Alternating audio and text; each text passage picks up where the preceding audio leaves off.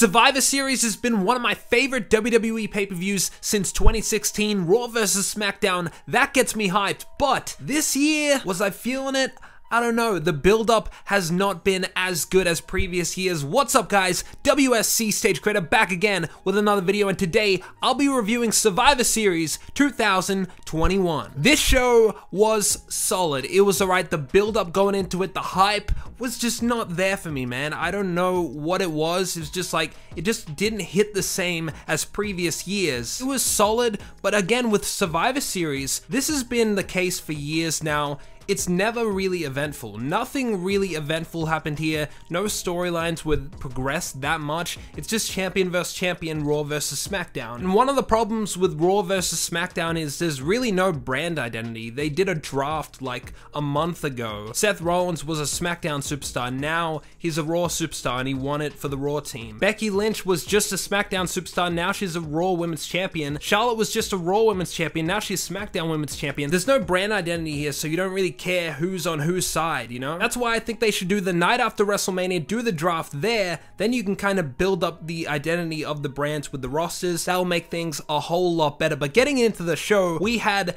a lot of screwy finishes and just, oh my god, the lazy booking, trying to protect people. We're gonna get into all that right here. Starting off with the first match on the kickoff show, it was Damian Priest versus Shinsuke Nakamura, champion versus champion. I can't believe they put this on the kickoff show. Pretty solid match here, but I understand with the finish that they were going for, why they put it on the kickoff show. And this match had no build whatsoever to it, so I guess there wasn't as much interest there, but it's a pretty cool match. And these guys did pretty good in the match. Damian Priest got this new character where it's like one half of him is like evil and he like can't control his rage, and then the other side is good, it's heavenly. It's like the Damian is the evil side and the Priest is the good side of him, so it's like he's got a kind of a split personality. Kind of good that they're giving him a proper gimmick instead of the Archer of Infamy. That's not really a gimmick. They never really explored who he was, so I'm glad they kind of did that. I don't like that they took away his music, but it is what it is. Nakamura has been positioned really well in WWE for years. I think he's great, and as a babyface I love him,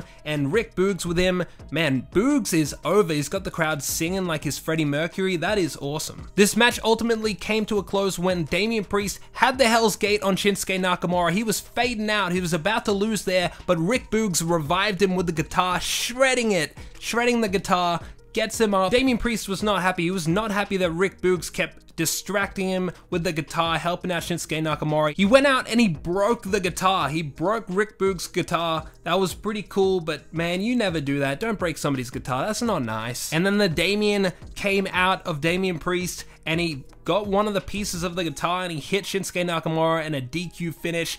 And this is just one part of the night that really started the trend, and this is one of my problems with WWE. They're so focused on how do we protect this guy. We book these two guys in a match, but we don't want one guy to look weak. We don't want him to lose, so Damian Priest had to lose to Shinsuke Nakamura via DQ because, I don't know, Shinsuke Nakamura, who's almost a Grand Slam champion, can't beat Damian Priest clean? That's kind of ridiculous, come on now. Like, I'm all for protecting both guys here, but DQ finish, come on now. Shinsuke Nakamura could just beat him clean, it's fine. And Nakamura was over here, they were chanting for him more than Damian Priest, and Damian Priest is from New York, so that's pretty interesting. Then we got to the main show, Becky Lynch versus Charlotte Flair, champion versus champion, and I thought going into it, like, we've seen this match so many times between these two, but this was different. This had a lot of animosity going into it. Apparently they hate each other in real life and backstage, and there's some beef there, and it was pretty noticeable in this match, and this match was pretty awesome. But again, stupid finishes. WWE with their roll-ups every time. Everybody wins with a roll-up in WWE. It's getting annoying. Here's what happened. Charlotte Flair went for a roll-up to hold the ropes and try to cheat on Becky Lynch, but she couldn't get it done. The referee caught her there. She got caught with her hand in the cookie jar, and then Becky Lynch rolls her up, holds the ropes, referee didn't catch her, and Becky Lynch wins here. I guess Charlotte Flair couldn't sweet talk her way into winning this match to Vince McMahon, but Becky Lynch wins this match, and I think most people expected it. But kind of a lame way to end this great match to start the show. Also, side note, Becky with the red gear looking awesome. Then we had the men 5-on-5 Survivor Series match, Raw vs Smackdown, a match that I always get hyped about, and this was a pretty fun match. Not one of the best 5-on-5 matches. Going into it, I thought Team Raw had the strongest team. They had Bobby Lashley, Seth Rollins, Kevin Owens, Austin Theory, Finn Balor. Great team there, mostly filled up with heels, but I thought SmackDown had it in the bag. I thought Jeff Hardy, Drew McIntyre, especially thought Drew McIntyre was going to get the W here, but surprisingly not. Before we talk about the match, we got to talk about the drip. The drip god Seth Rollins had some awesome gear on here, and also Bobby Lashley busting out the colors here. He decided to not rock with the black. Man was dripped, man, with the red.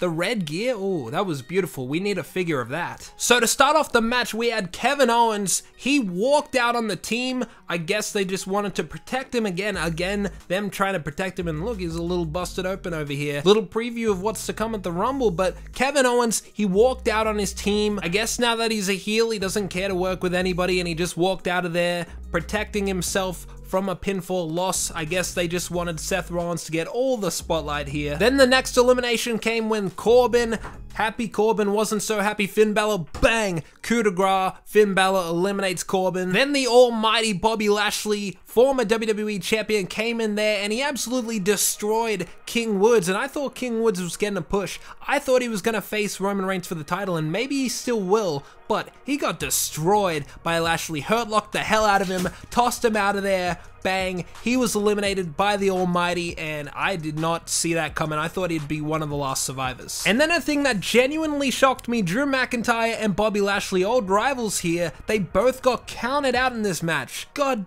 damn it, WWE, what are you doing with all these countouts and these roll-ups? God, making my head explode. These two big men got counted out, gotta protect him, can't beat him with the pinfall. I'm sick of it. Then Finn Balor got the bro kick by Sheamus. Sheamus eliminates Balor. And then Sheamus and Jeff Hardy, who were like in a feud last year, they hated each other, they working together, doing the 10 beats, doing the poetry in motion together, and then Sheamus ends up getting eliminated by Austin Theory. Newcomer Austin Theory, who people say I look like Austin Theory. The guy's a handsome man, thank you for the compliment, but they eliminated Sheamus with Austin Theory. Good to see him getting a spotlight here. And then Sheamus, he hits him, and then Sheamus like, I'm out of here, man, peace. He hits his own teammate, and then Austin Theory and Seth Rollins left on Jeff Hardy. Austin Theory gets eliminated, swanton bomb by Jeff Hardy, and then it's just these two, Seth Rollins and Jeff Hardy together in the end, and they had me going. They had me going thinking that Jeff Hardy was going to be the sole survivor and that he was going to beat Rollins here, and then he was going to go on and then face Roman Reigns for the title at WWE Day 1. Possibly that may be the case still, but he goes up for the swanton bomb, knees up by Rollins, stomp, 1, 2, 3, and it absolutely shattered me. But the WSC Hardcore Champion reigns supreme here at Survivor Series, picks up the W for Team Raw. And will he do the same in the Hardcore Royal Rumble? It's gonna get wild up in here. And while it was also a night of roll-ups and screwy finishes and countouts, it was also a night of promotions and advertisements. And that's what we got with Roman Reigns and Vince McMahon. Vince McMahon had this egg from the movie Red Notice, Cleopatra's egg, and he had it backstage, and then it got stolen later in the night, and he showed it to Roman Reigns because he got it from The Rock or something. I don't know. They were just shilling this thing because we got to promote Red Notice for some reason on the show. Let me know if I should check that out. I'm kind of sick of Ryan Reynolds' shtick. It just seems like a dumb blockbuster movie, but let me know if I should watch it. But yeah, someone stole the egg, and I guess that's just what happened in the movie. Rock and Ryan Reynolds steal the egg, so I don't think that's going to mean anything. I don't expect The Rock to show up tomorrow. If he's not going to show up at Survivor Series, why would he show up tomorrow? Don't get your hopes up. WrestleMania Hollywood, Rock versus Roman. That's what's going to happen, and I hope to be there. And then we had a Pizza Hut Battle Royal, basically. This like a big promotion for Pizza Hut and a Battle Royal celebrating The Rock 25 years, and it was pretty obvious who was going to win this. You have a 7-foot giant Omos in this match. I thought AJ Styles or Omos would win this, and Omos does win this. And AJ Styles got eliminated by, he was taunting Aziz outside, and then Aziz dragged him over the top rope. Then Omos was trying to save AJ. They were having a tug of war for AJ Styles. Then somebody hits Omos, and then Omos loses his grip. AJ Styles gets eliminated, but Omos, he just destroys everyone, and he wins. And then I guess he was rewarded with pizza, but then somebody stole his pizza, and then, oh god, forget about it. It was just a big promotion anyways, but Omos wins a Battle Royal as he should. Then we got the Usos Usos versus RKBro, and it was a champions versus champions match, and on paper this sounds awesome, man. Like, I could do some good stuff with this, but they just did no build with this match, and there was really nothing going on with this. Maybe it would have been better if it started the show, but the one good thing about it was the RKO from out of nowhere. Randy Orton always delivering with them sweet RKOs, and one of the Usos, I don't know which Uso it was, one of the Usos goes up to the top rope, Uso splash onto Riddle, and he does connect, but in midair he got caught with the RKO, and RK-Bro wins this match, and it's good to see that RK-Bro won this match. I thought the Usos was gonna win, but RK-Bro does win this match. And shout out to Randy Orton, killing it for years. The most pay-per-view matches, sets the record in history. Congrats to the man Randy Orton. Women's traditional 5-on-5 elimination match, nothing special here, man. I just did not like this at all. Had no connection to this whatsoever. Bianca Belair wins, keeping her strong. I thought it would have been nice to showcase Rhea Ripley, have her stay strong. Maybe she goes on to win the Royal Rumble. A little bit of long-term booking, elevating her a little bit. I don't know, but I guess Bianca did need the win. Sasha Banks got eliminated by countout. Countouts? What is going on? It was 3-on-1 for Bianca. She overcomes the odds, gets the win. Love Bianca. Glad to see her win. Then we got to the main event, and one thing with this Survivor Series that also irked me a little bit is, like, they stopped keeping score. It's Raw versus SmackDown. They've done it for so many years, and they kept score every year to make every match feel special and like it contributed to something, and then they don't count the matches at all. And Raw absolutely destroyed SmackDown. Raw, SmackDown.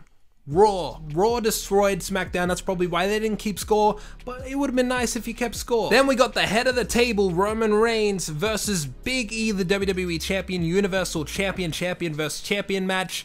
And I don't know, this just wasn't like anything that's special to me. Big E, I love Big E, I think he's cool, but I just don't buy him as WWE Champion. I don't know, he just lacks something as a singles guy. I still see him as the New Day guy. I still see him as the comedy guy. It's been so many years. He's been pinned in matches, not taken seriously, doing all this comedy stuff. I just do not take him that seriously here. And I don't know, something needs to change with him. Big E loses to Roman Reigns here. Solid matchup. Nothing all too special. Again, the build to this matchup, they barely built it. I feel like the Brock Lesnar matches of previous Survivor Series have been way better than the last 2 years with Roman Reigns in it. But Roman Reigns, the one. Roman Reigns beats Big E, and what happened was Big E, who has had knee surgery in the past, he injured his knee in this match. Roman Reigns was targeting it. He went for the big ending. Reigns gets out, bang, stomp right to the back of the knee, hits a spear, second spear of the match. Big Dog wins, head of the table. What did you expect? The head of the table is the man right now. He's killing it. This was alright, nothing too special. This Survivor Series, again, like I said, Survivor Series are not very eventful. Like, they're good shows, champions versus champions, all that, Raw versus SmackDown, but no storyline to really progress here.